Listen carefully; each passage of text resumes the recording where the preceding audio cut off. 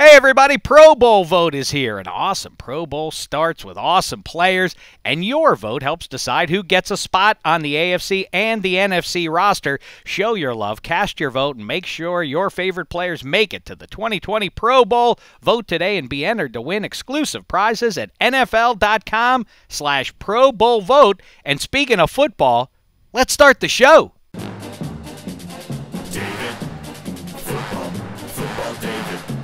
The Dave Dameshek Football Program. Available on Apple Podcasts and at NFL.com/DDFP. Now here's your host, Dave Dameshek.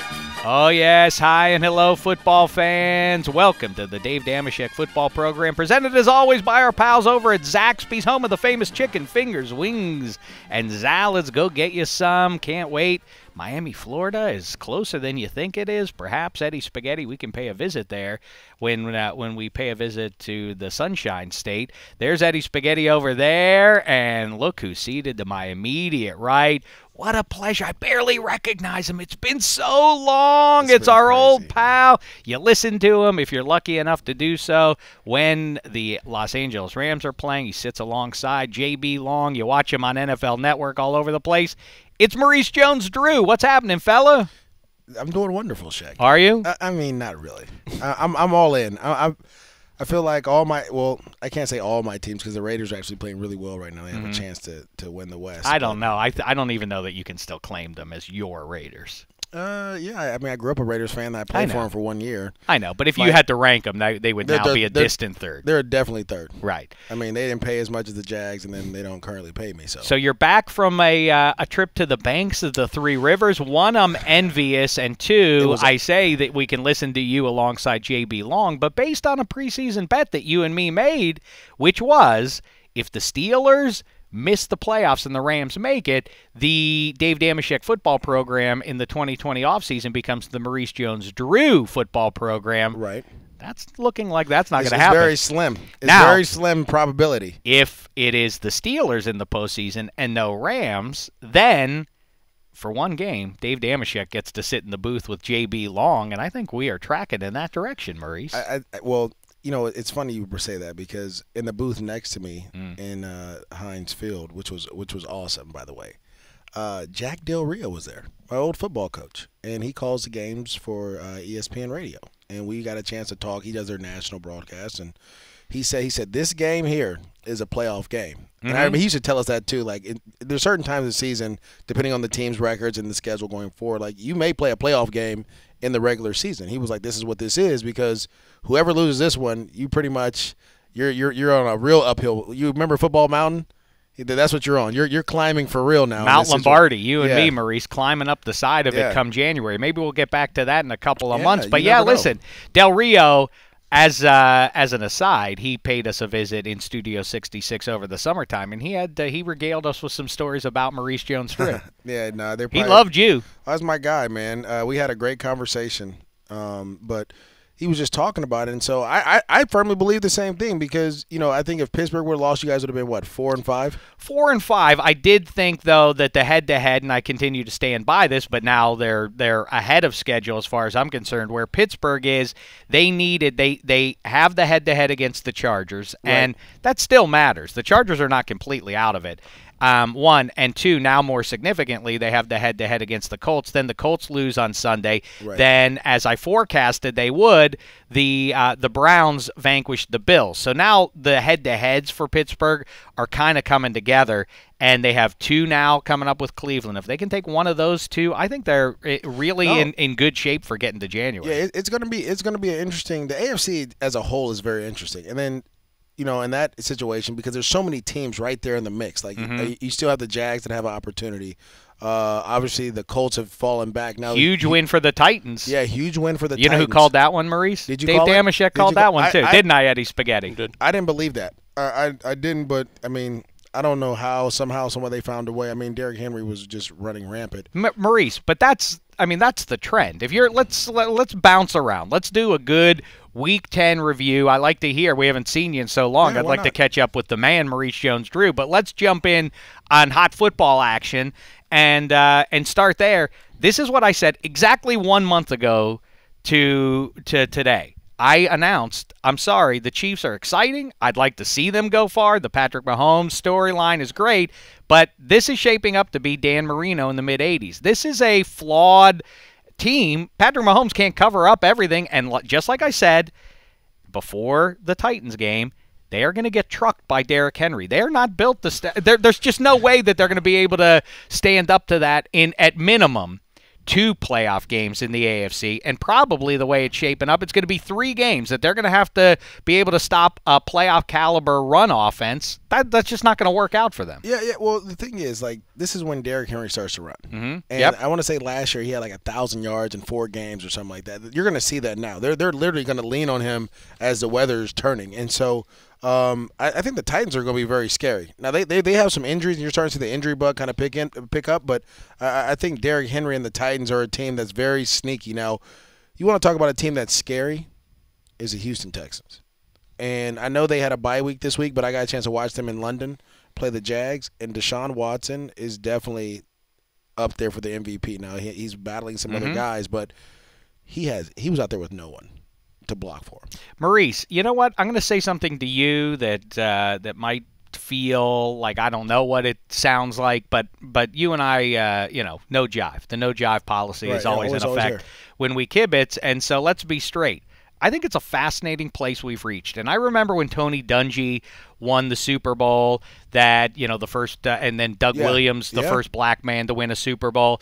And it was really, the thing was, I want to get our society to a place where that doesn't come up anymore. Well, it still comes up, and I think it's worth noting.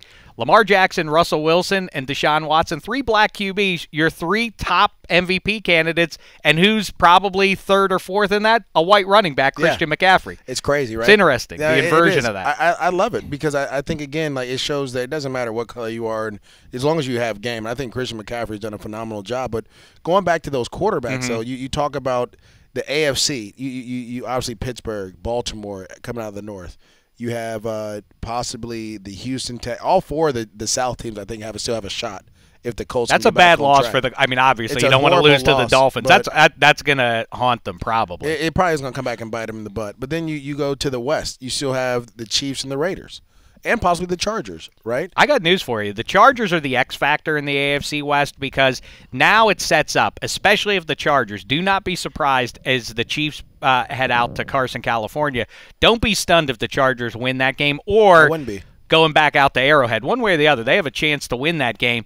And as it sets up now, as I said to David and to Darren Carr, in advance of that game, your brother doesn't even need to go into Arrowhead and beat the Chiefs for you guys to win the division. Look at how their schedule sets up.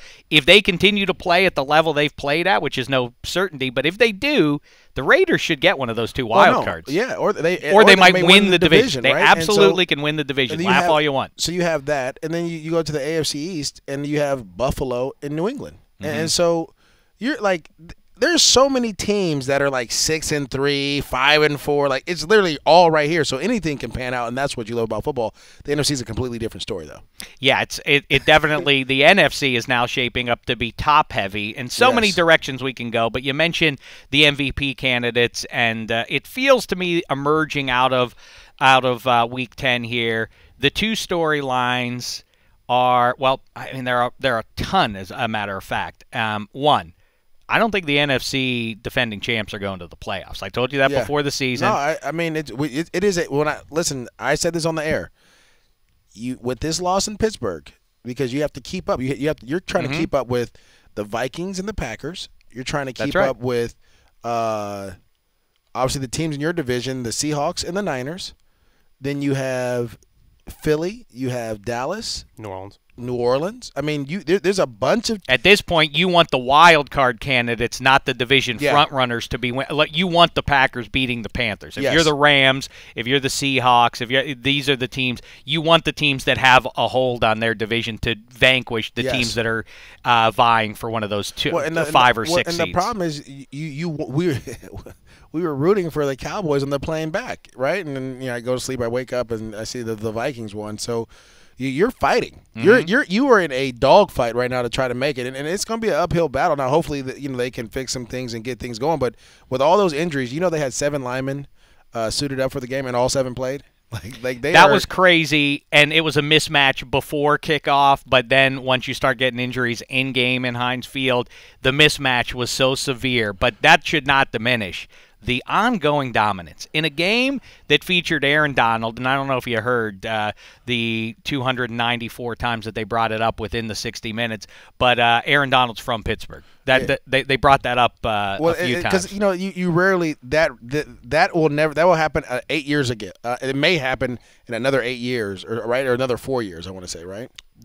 I think it's every 4 years. So this rarely happens where he plays Pittsburgh in Pittsburgh. It was the first time. Pittsburgh always went to St. Louis to play him. So it was a beautiful moment, I think. And like I said, when I was walking around town, the people love him there because not only he spends majority of his time there, he has a house there, he trains there, he does everything there.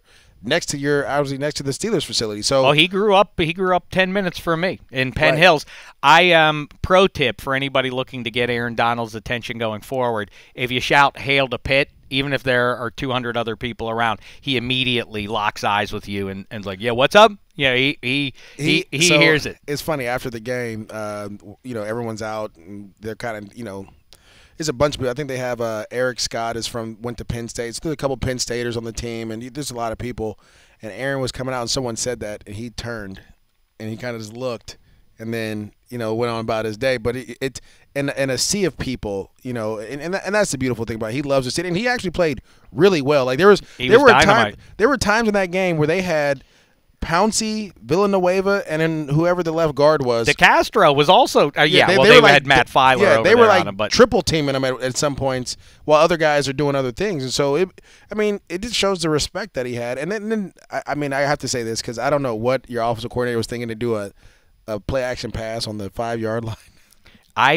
You know why that vexes me so, Maurice? Because I beg for the Steelers to run some play action. Now, I know Mason Rudolph is already a little sluggish with making a decision and getting rid of the ball, so maybe him turning his back to the defense would probably only delay that. But still, finally you're going to run some play action when you're standing in the end zone. Second safety in 2 weeks in Heinz Field. Yeah, that's not good. That was terrible. But Cam Hayward, dominant, and that pass rush in general, dominant, and Minka Fitzpatrick and Joe Hayden and the rest of it, it really is something to watch. But let's not talk about that as much as Jared Goff.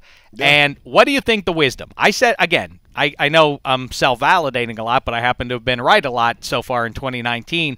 When they announced that deal, I said, what's the rush? Why did you have to get this deal done now? Why don't you let this season play out a little bit and see how Goff does? He went to the Super Bowl. All right, but so what? So why do you have to pay him in September? It doesn't look wise now, does it? You just don't know. When you got to remember, you have to when your team goes to the Super Bowl, regardless of how they played in the Super Bowl, they went to the Super Bowl. Sure. People forget with the second half what he did in New Orleans in the NFC Championship game. He played lights out. So you have to reward your players for playing well. You remember, it wasn't just him that got paid too. They paid Tyler Higbee, they paid Sean McVay, they paid everyone. And that's their mantra is if you do well, we will pay you. That's just how it is. I want to say they gave Robert Woods money just because of how good he played. It had nothing to do with incentives. Here, you played well, here you go. And so that's their mantra, and that's why guys want to go and play for them. And so sometimes it may backfire for a season or different things like that, where you have other teams like the Redskins who are the total opposite, right? And and don't get me wrong, because I was just talking. Well, if you're conflating the NFC champs with the Redskins, then we're really digging deep. I'm just saying just the way the organization is ran. Right? I hear you. There's a reason the Redskins have been bad for a long time because they don't treat their players the right way, or the people that they have in the organization. But I was just talking to someone a Dolphins fan is wearing their Dolphins gear, and it really just brought clarity to everything. And they won 2 games, right? And they're like, "Yo, we're good." And then as the Rams, we've lost 4. We're 5-4, and everyone's like, I was at the gym today. Someone was like, "I can't believe you're wearing that." Woo, and I'm like, dude, they're still in there. It's Monday morning. Yeah. You were in Pittsburgh last night. You flew back and went to the gym, and you're sitting here with me this morning. Yeah, what a pro! I gotta go get it. I'm trying to go get this. You're staying hungry, huh, Maurice? Yeah, I'm starving. That's the way Coach Jack Del Rio described you. You know, I'm always PO'd that you fell to the bottom of the second round, and then you had to stick it to the rest of the league. Everybody, even the ones in Jacksonville. Well, I do want to talk about the state of running backs in the NFL. I mean, I will until proven otherwise. I don't think that the Rams should have made that level of deal with Jared Goff, and I feel like, I mean, you know, he's league average. You know, is he? Yeah, I mean, is he? Can you rightly claim? And in fact, at this deep into his career, this is the problem. You can say he's league average, but he went to the Super Bowl. Not everyone's done that, right? So you can have these great guys like Carson Wentz. He didn't go to the Super Bowl. All right, well that's circumstantial, but I hear you. But he's been hurt every year, and they still paid him, right? You have guys like, I don't know. The takeaway, Maurice, is that you. This is something I've been saying. Pretty much, Spaghetti. Correct me if I'm wrong. Have I not? Oh, in fact, I know I've been saying this since summertime. That we have now achieved QB saturation. All the injuries, notwithstanding to quarterbacks, and you see all these guys, all the backups in there.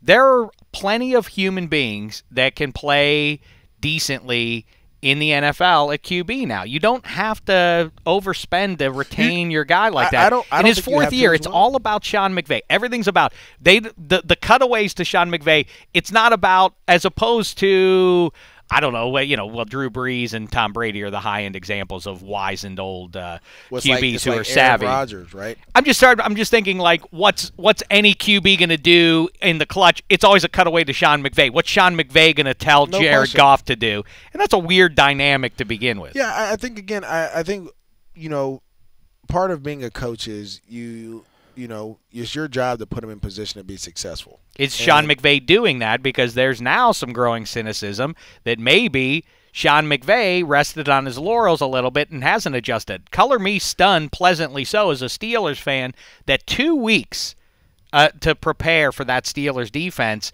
and they didn't score an offensive touchdown. Cooper Kupp didn't catch a ball. I know. Well, he got owned by Mike Tomlin and Keith Butler. Well, they did a great job of double-teaming him a million different ways and changing the coverage and really playing to their leverage. The Pittsburgh Steelers, they played very sound football. They didn't blitz much, right? You didn't see a lot of blitzing because the rush was getting home. Mm-hmm. But that allowed them to play different coverages and different leverage on Cooper Kupp and other guys. I mean, I swear they had a coverage called Double Kupp, and they just literally had different guys doubling him in and out, making sure that he didn't get away from it. And when he did, you got the 1 PI penalty. But that was really it. Like, it was, they did a phenomenal job. When you talk about Coach McVay, and I think, we always talk about how the league makes adjustments, mm-hmm. right? After so many, this is what this, I think Warren Sapp said it. I don't even know if I'm giving him credit. It was definitely Warren Sapp, and I try to give him credit for it because he said that to me 8-9 years ago now, and it always ends up proving true. It's like, what did he say? Like the fastest adjusting organism is the NFL, right? Is a defense. Is the defensive coordinator, right? And so with Coach McVay he understands, like, he's a very smart coach. He's a very smart player when he was playing, and there's certain things that he knows his quarterback does well. And they try to do that as much as they possibly can, which is what great coaches do.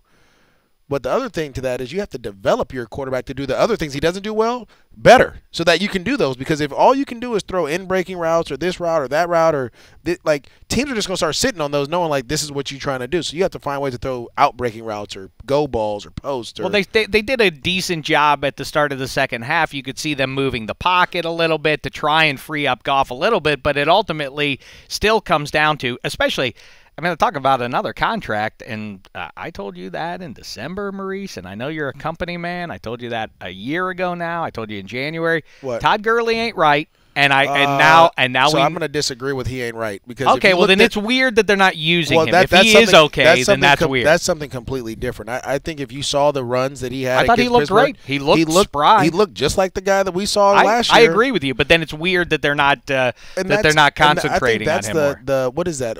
That's the $65 million or whatever. How many? That's the question. Like the $45 million question is, why aren't you using this? Why is he out of the game? And we brought this up.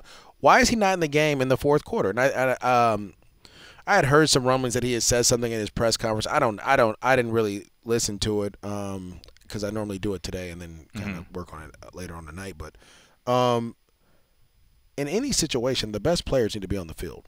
Period. And that you is give you I you I give mean, the ball to your best player. I remember playing the Cincinnati Bengals. I can't lie to you. I remember playing the Cincinnati Bengals at home, and it was like 4th and 2, and Coach Del Rio was like, "We're going for it," and so I remember the coach called a play, right, and Jack was like, "Hell no, we're not doing that. What are you? Give the ball to Maurice. He's our best player. Give him to Maurice. He'll get it." Right? And that's how it should be. I kind of agree. I mean, I don't kind of agree with that. Obviously, you can vary things. If you always give the ball to Maurice, every 5th time you can use him as a decoy, but that's the point. And if you'll recall, to use the Rams at Steelers game as an example of that, when the Steelers are 3rd and a couple of inches, literally, on their side of the field, they ended up going for it on the 4th down and rolled Mason Rudolph, and that worked, in fact, twice when they ran that. Well, it shouldn't have worked because the corner fell. If the corner doesn't fall, he sits on it, and then you probably have a sack in that situation. But that's I hear you. But the point is, the preceding play on 3rd and inches, I was pulling my hair out because at that moment, in that situation in the game, they put Mason Rudolph 3rd and inches in the gun with an empty backfield. No. Oh, no. Yeah, I know what you're talking empty about. Empty backfield on 3rd and inches. Just go under center and put your head down. You're 6'4", fella. Just get the first down. What are they doing? But the point being, why would you not have Todd Gurley when you are required, no matter what you think of him in 2019, you as a defense are required to focus on number 30. You must pay him some mind, and when you remove that, you make it easier on the defense. Same thing as going into the gun in short yardage. Well, they're obviously not going to run it here, so we know what they're going to do. Why would you show your hand like that? So the thing to me was Todd broke off like a couple 12-yard runs, and he had a 20-yard run, and like all of a sudden, like I'm like, oh, this is a Todd from Denver. Last year where he started breaking off these long runs. And so I'm like, oh, it's over. And then the start of the 4th quarter, he's not even on the field for 2 drives. And he's not even looking like he's going to go in. And so I'm still trying to figure out what the situation is as well. I mean, I think America wants to know, all the Ram Nation wants to know, is because if he is, which we still know this offense, in order for this offense to go, you have to have a running game. It's a play-action pass offense. You can't play-action pass with no run attack, right? Why wouldn't you put it there when he was gashing this defense that is going up the field? I don't care. I don't care if they don't give him the ball more than 6, 8 times, but he has to be back there as the decoy. But I will say the larger question then becomes, if you look at Todd Gurley and the amount of money being paid to him, 1. 2, David Johnson, an abject bust because of injury and otherwise since he signed his big deal. Le'Veon Bell, I mean – oh, hold on. Under 2 yards a carry. That has zero to do with him. The only person that's stopping him is Adam Gase. No. You watch those. Le'Veon looks phenomenal. Have you not watched it? Have you watched him? Yes or no? Yes. I've seen. Yes. Le'Veon still looks like the Le'Veon that was at Pittsburgh. That's why Pittsburgh tried to trade for him. Maurice, he played the New York Giants yesterday. Not exactly he didn't really play. He didn't really play in the Giants game. He was coming. I mean, he was banged up. He had a knee and ankle. Right? He had at least 13 carries, and he had under 2 yards a carry, so that's not phenomenal. The larger point is, and then to a lesser degree, Freeman down in Atlanta is now banged up. Why? And Zeke Elliott, even, who is healthy, was lousy, or wasn't lousy, but was shut down by the Vikings on Sunday Night Football. Vikings are a good defense. That's fine, but the larger issue is, who do you pay then? Because why would you ever pay a running back that kind of money? Why would you ever invest in? Would you not pay Christian McCaffrey? I don't know. No, I don't think I would. I think that it is becoming clear. Would you not pay Dalvin Cook? No, I don't think. I mean, it depends what you would pay them. Let's remember this. Dalvin Cook missed all of last season. You're living in this moment right here. They paid Todd last year, and Todd was rolling last year. And this question wasn't. I mean, there's almost no impact on the postseason though. That's because when they played the Cowboys, he had 12 carries for 140 yards, like in the touch. Like he had an impact. That was their choice to not use him in the Super Bowl. He had 6 carries in the Super Bowl. Like I only can impact the game if you allow me to impact the game. All right, but I'm just telling you. And then Saquon Barkley. The point is, it's not about the talent. It's not about how they're being used. It is about. Wait, I'm sorry. It is about those things.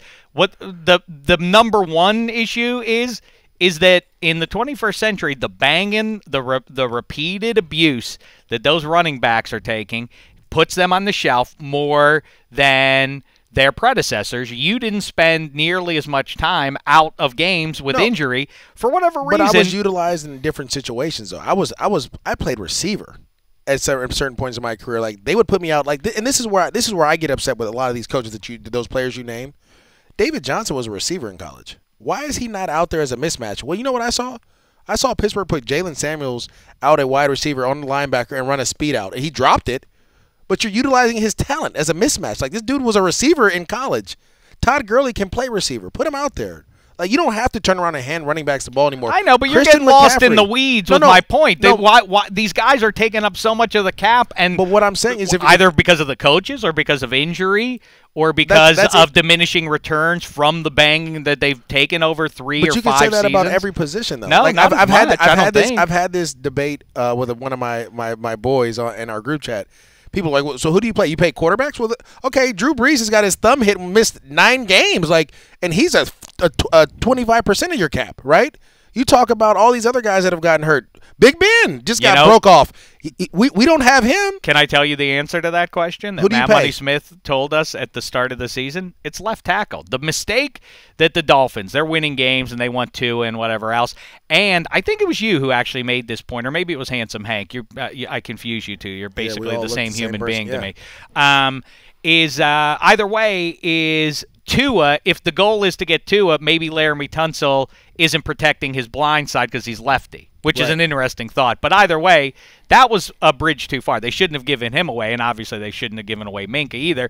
And it's also funny that they've now essentially played themselves out of the first overall pick anyhow, one way or the other. They'll probably get the LSU quarterback then. I guess they might end up with him, but you're getting lost in the weeds, Spaghetti, right? I'm just saying. Like, and by the way, I'm just saying, who do you pay then? I also said the Giants shouldn't have taken Saquon a year ago, and that looks right too. No, but every situation they're not using Saquon. You can't. Saquon, his first game against the Cowboys, had 11 carries in the first half for like 100-some yards, and then they didn't give him the ball the rest of the game. What in what mind? I'm just trying to figure out, like, if I see a talent. Right, if I know I have let's say if I have 5 players, and let's say the tight ends number 1, receivers number 2, running backs 3, whoever my number 1 player is, I am going to get him the ball as many times as I possibly can. It's like the Cleveland Browns. You have Odell Beckham over there. How can you not get him the ball? Like, you traded for him. How can you not get him the ball? Period. Look, whatever you do, the number 1 objective should be getting the best player the ball as many times as possible.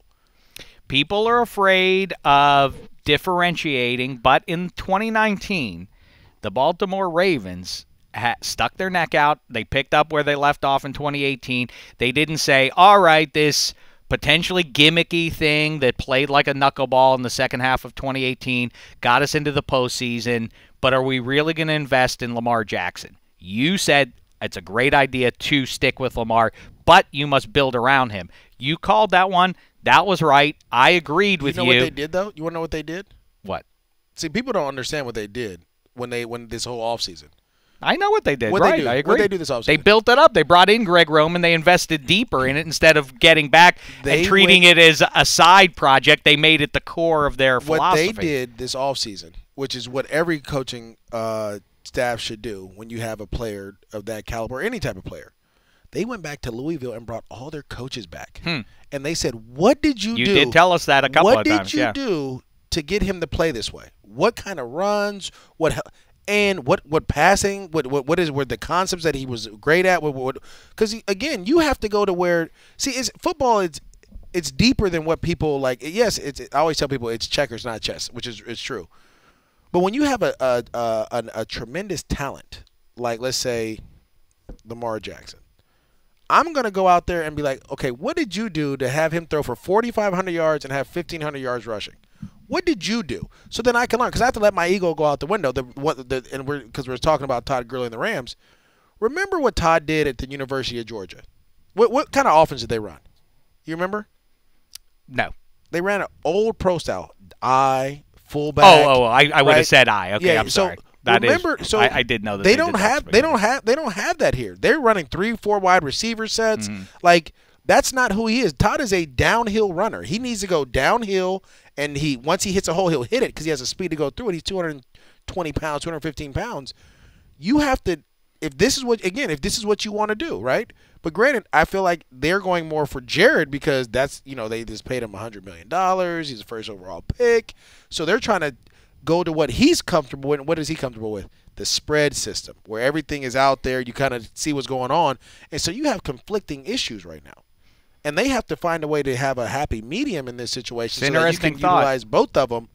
And all these the defense is, and going against Mason Rudolph and a diminished collection of pass catchers.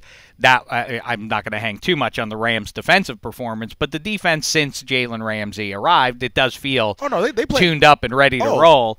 But you know what? Now let's talk about. So we talk about Lamar Jackson, Eddie Spaghetti. Here's a fun exercise.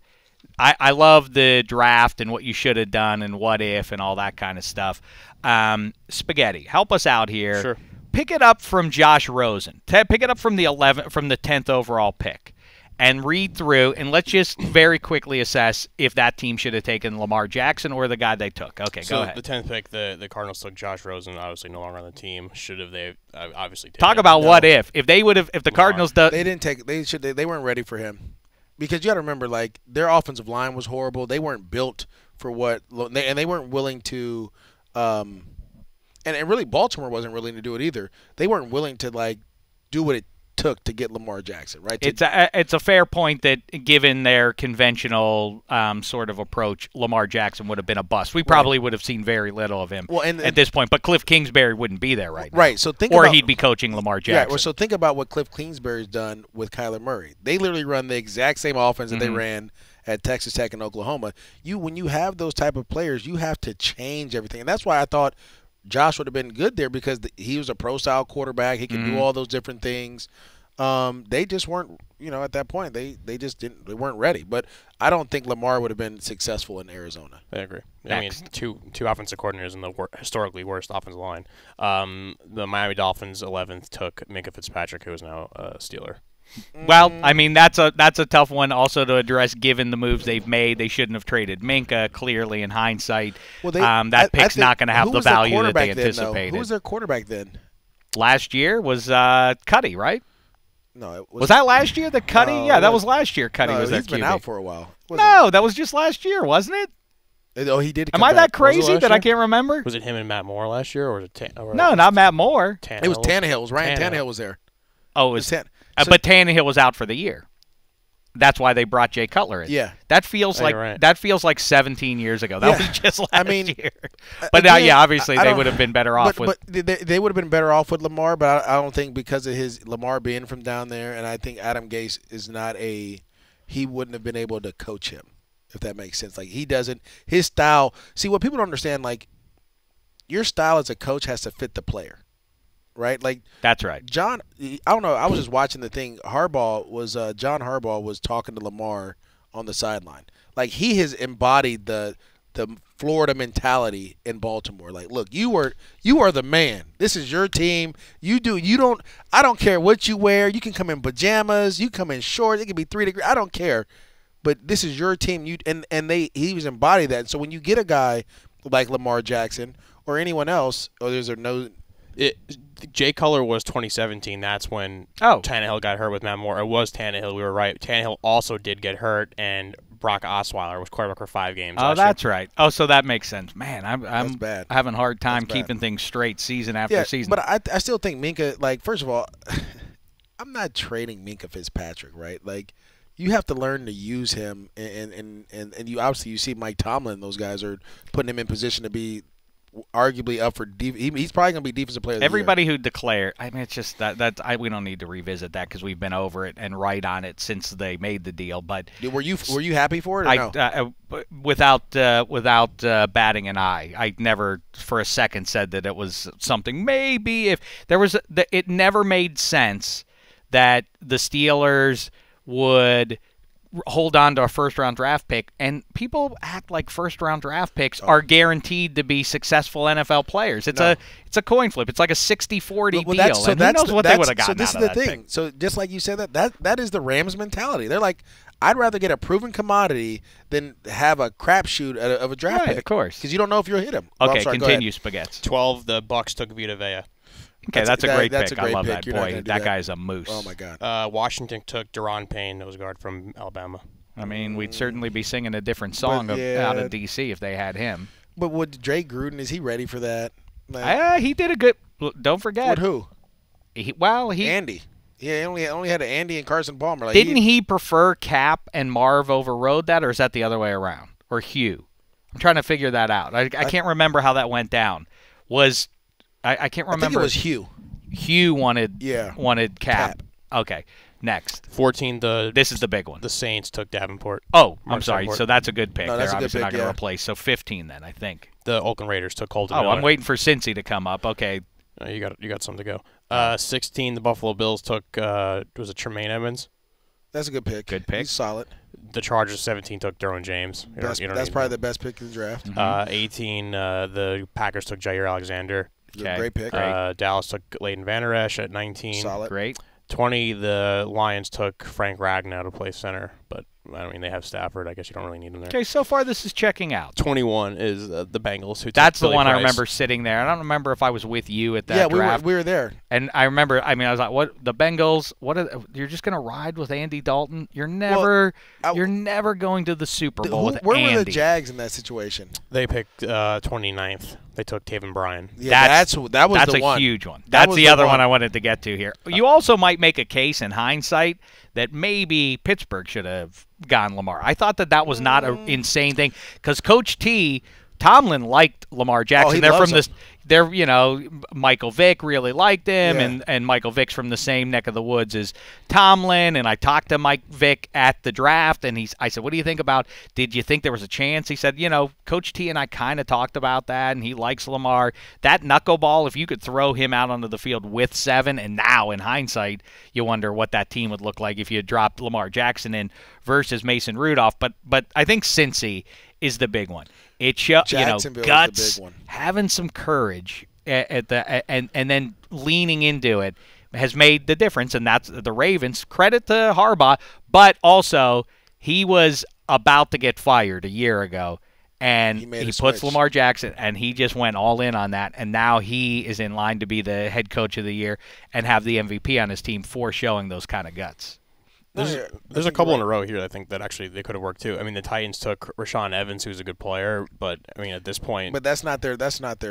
He's not there. You got to understand, like Vrabel, that's not his style. Sure. It's Lamar Jackson is. In order for him to be Lamar Jackson, you have to let him be Lamar. You have to bring it Greg Roman or something like that. You have to really change everything. And Baltimore was really one of the only teams to probably do that. The Pats at 23 took Isaiah Wynn, which is also, I think, kind of interesting. Carolina took Moore, 24. Baltimore had their first pick, and they took Hayden Hurst. I have to go to a fantasy meeting. You bum. I want to finish up with you real fast. One thing. Well, we talked about the Chiefs. The Chiefs are in real trouble. Yeah. Last thing, since you are our Jags whisperer, is that the right move to go Nick Foles? I think it is. I think if Gardner Minshew played much better in that Houston Texans game, then you probably just kept Gardner in.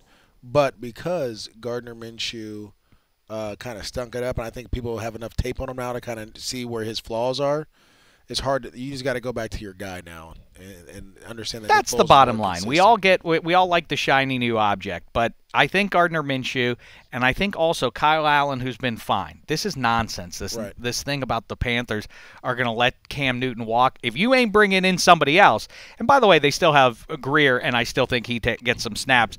But here's the concern for the Jags: if Nick Foles plays pretty well, then they can't let him go. And I'm assuming no playoffs for the Jags this year. What they're going to do is they're going to keep Foles and keep Gardner, and then eventually once Foles is done, Gardner will be the quarterback. All right. I don't know if I love that. I don't know how inspired that is. Maurice, what a pleasure to see you once again. I wish we could kibitz further. Hey, real fast, it's time for the food block presented by Bon and Viv Spike Seltzer. Before you run, Maurice, what did you eat on the banks of the Three Rivers? Did you get a Primanti's? No, I didn't. I didn't do all that. I went fancy. I don't know why you pantsy. don't do that. Everybody goes to those places. I wanted to go to the fancy place. So I went to Eddie Merlot's. Had a nice Wagyu steak. Oh, I only ate like a couple bites. It was too rich for my stomach. Wow. And then I had Rockefeller oysters, which was nice. Ooh, that's very good. I like that. I went fancy. Yeah, I went fancy. Were you with JB Long? No, I was with some friends out there, so it was pretty cool. Did you go to Pamela's? My old man swears by it. We went to the Pancake House. It wasn't Pamela's. We were going to go to Pamela's. My old man and Mo Dameshek would have loved to have met up with you. I don't know when they're going to get a chance. They would love to have bought you breakfast. If Pittsburgh makes the playoffs, you never know. We may have to go to Pittsburgh. Wait, who's we now? Me and you.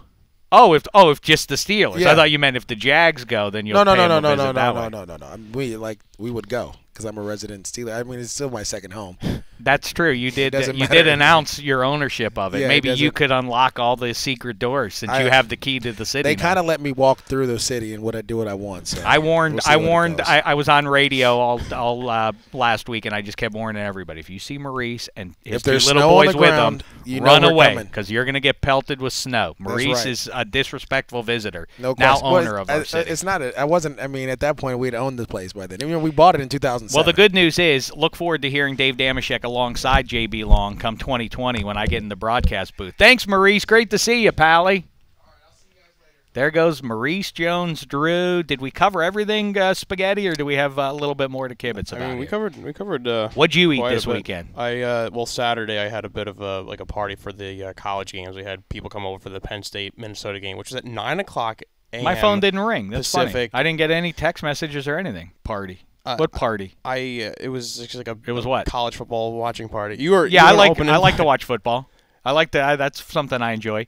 And parties I like. I would have loved. And I like there. food. I just know you're a busy man on the weekends. Oh, is that what you knew? Actually, can I tell you something? Sure. In this case, you were correct because I was off shooting something. The cat's out of the bag.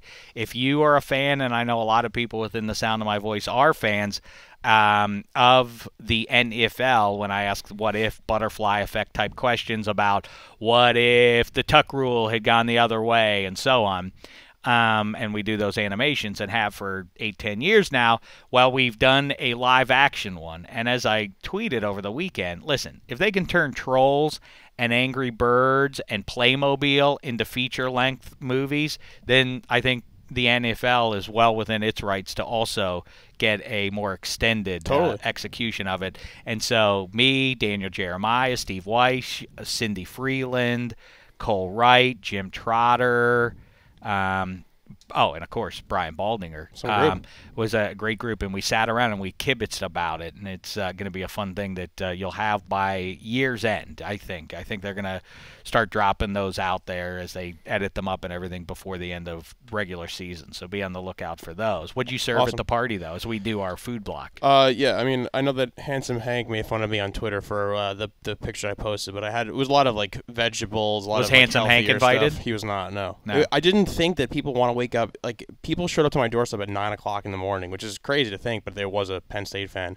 But it's just an early time for Pacific, so instead of going out to a place to watch these games, and then the LSU Alabama game was on at 12:30, so it was just too early to go anywhere. So we had people come over, and we just did it was more of healthier stuff, a lot of whole wheat options. Yeah, it was. I gotta watch my my figure during the winter. You are a fat. I know. You know how I know I'm a fat is because I've lost 10 pounds and I'm still a fat. That's when it's really grim. It's like, hey, shape it up, and I'm about a third of the way to what I need to lose. During the problem with Los Angeles, it's not like it's back where if we were back east and it's cold out, you wear your jacket and stuff. Then 4 or 5, 6 months you can cover up. Out here it was like 84 degrees on Saturday, so you always look overweight no matter what time of year it is. So. What was great, I will say, is that and it does. Having I don't as much anymore. I try to be a professional and make sure I'm focused in on all the games on Sunday, so I don't do it as much anymore. But at the height of watching football on Sundays over at Kimmel's place with all the fellas, it is interesting the adjustment you need to make as an East Coaster when you land on the West Coast, that if you're watching Sunday football or college football on Saturday, that it's more of a brunch experience. You don't just jump right in on the fries and tacos and everything else. You got to start it off with some donuts and some pastries and such. Not any healthier ultimately, but you still want to taste the breakfast. But it's also it was interesting to me that every game now, it's weird, the programming gods have kind of taken up residency in my brain, because my reaction to seeing LSU Alabama, I looked up to set the DVR for it, and I thought, well, 5 o'clock, is it on CBS or what channel is it on? And as I was saying, I was like, 12:30. This is an outrage. The games are at night, and then I thought, no. That's the way it's supposed to be. I like them under the light. Well, also because the SEC, I know, has the contract thing where they only have one primetime game a year with the CBS contract. I think it's supposed to be up soon, and the one primetime game they had already was the Georgia-Notre Dame game. So that's why LSU-Bama had to be a daytime game. Oh, is that what the reason was? You only get one. Well, listen, for whatever reason, I liked it. And by the way, as I say, I was shooting something on Saturday, so I missed that game and had to watch it back on DVR. But you just can't beat that autumn light, you know? It's the lights and everything else make it feel grand and special and everything else. But to me, given a choice, I like it under the light of day. I don't like NFL playoff games all being played at night. I like them better when you feel the elements a little bit, and those break through a lot better. I mean, the Packers-Panthers game was a great indication of that. Besides that, yeah, like with the snow and it got darker at the end of the game, which was awesome. I do agree with you that the daytime games are better, especially when you could tell it's super cold outside just from what you could look at the screen. The one funny thing I was going to bring up, and this is perfect to talk to you about because of your Indiana ties, Big Ten. Every Big Ten game that I've watched is just gray. It's just constantly gray. It's a 10 o'clock. It was called a steel gray sky. It's 11 o'clock. That was described. It's like a noon kick, whatever time it is a day, and it's still always an overcast. It's dark. The lights are on. It's noon. It's like every game in the Big Ten Conference. It's insane. It's heaven. It used to be when I was growing up, almost every game outside of Ross-Ade in Purdue. I think every single stadium had artificial turf, which took away from the games. Okay. But now they're almost all, I think, either natural grass or the hybrid. So that makes it look a little bit more pleasing to the eye. What do you think, though? Give me your Final Four now. I'm already getting angry because I know Alabama's going to go. But if college football, why college football is better than all the other sports in terms of postseason tournaments, is that the entire season, by sort of intrinsically, was built that it's a weekly episodic playoff series. And once you lose a game at any point in the season, you lose full control of your path to the Final Four if you're one of the Big Five, if you're a Power Five conference team. And the thing that continues to disrupt that, or what should be justice, listen, I don't know what to tell you. There are any number of examples where the Saints the best team in the NFL last year. Let's say they were.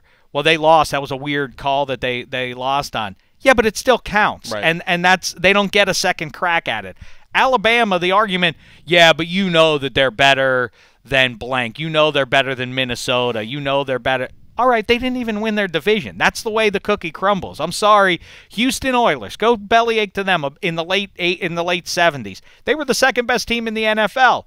When they lost to the Steelers, though, in the playoffs, nobody said, yeah, but they still should get to go to the Super Bowl. We all know that the Seahawks and Niners, we see the renewal of that rivalry. Yeah. When one beats the other in the playoffs, before on the way to Super Bowl 48 for the Seahawks. That was as close a game as you could get. Everybody knew that the Seahawks and Niners were the best teams. Nobody raised their hand and said, yeah, just send the Niners anyway. Everybody knows they're better. When the Broncos lost in overtime to the Ravens in 2013, nobody said, yeah, everybody knows Peyton's Broncos are the better team and would win 9 out of 10 times. Put them in the Super Bowl instead. That's just not the way it works. Right. Alabama, you lost in your division. You're not even going to be playing for the conference championship. You then don't get to jump over that and be in the Final Four. How say you? I agree in the sense that if you lost, you should be out, but they do have the Iron Bowl left. Auburn's a good team. If they beat Auburn, they'll still be in the mix. I mean, LSU, if they slip up and they're both one-loss teams in the SEC, I think you could say far and away LSU is the best team right now. I'm okay with saying that. I think Clemson will still be the. If Georgia beats them, if one-loss Georgia vanquishes undefeated LSU, I'll hear an argument for LSU. What I will not stand for is an Alabama argument. But then the four. So let's say LSU. Let's say they go undefeated. LSU. Let's say Clemson stays undefeated. You lost at home, Alabama. You have no claim to anything. And at then this point. Ohio State. Who is your fourth team then? Is it a one-loss Georgia? Is it? Are we assuming that Minnesota is going to lose head-to-head? Minnesota has a couple of tough games left. Okay, but let's just say it's not going to happen. Everybody is way to say I hate to be a curmudgeon about it, but let's say that the Gophers get to an undefeated spot against Ohio State, and Ohio State's undefeated. If that game's relatively close, what case would you make for Alabama over Minnesota? I don't care. And the argument, and let me just take away the one I'm predicting most people, including you, are going to make. You know deep down, Dave, that Alabama would beat Minnesota head-to-head on a neutral site by multiple touchdowns. Yeah. All right. I'm not in control of when the NFC West has more good teams in it than the entire AFC in certain years. I can't. Well, all right. Well, so what? That's unfortunate, but you got caught up in an era when there were other heavyweights in your specific immediate division, and that makes it so that you don't get to play in the national championship now. If we can meet halfway, and I would agree on this, if you want to give me, instead of a one-loss Alabama, if you want to give me a one-loss Oklahoma or maybe an Oregon or Utah instead of putting Alabama in there like always, I'm okay with that. That's right. If the Pac-12, I mean, does it matter that it's a Power 5 conference or does it not? Is the ACC weak this year? Yes, of course it is. Now I'm getting into self-interviewing, and that never works out for me or for anyone else, really.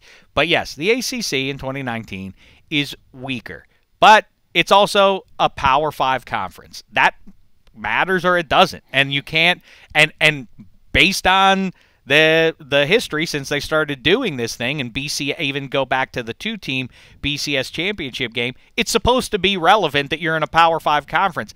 And yet the SEC, it always skews in their direction, and I'm here to tell you that's rubbish, just as it's unfair that in the NBA in the 80s, the Lakers had a relative breeze to get to the finals to play the Celtics, who had to get through the Pistons and Dominique and the Bucks and the Sixers. It was always unfair because Larry Bird and company were going to be a little more fatigued and beaten up than Magic and company were. But that's the way the cookie crumbles. Sure. It's not, I'm sorry. There only is one team that gets to come out of it from that side. You cannot have you can't have two of your Power 5 conferences not represented because, well, Alabama, we know deep down, is really good. Well, it's funny is like Clemson. Crazy. There's a really simple path for Clemson to be probably the only undefeated team in the Final Four. I mean, it can get messy if, like you said, LSU loses to Georgia. If Penn State takes down Ohio State in what is it, like 2 weeks or something like that, they won't, especially if Chase Young is not playing.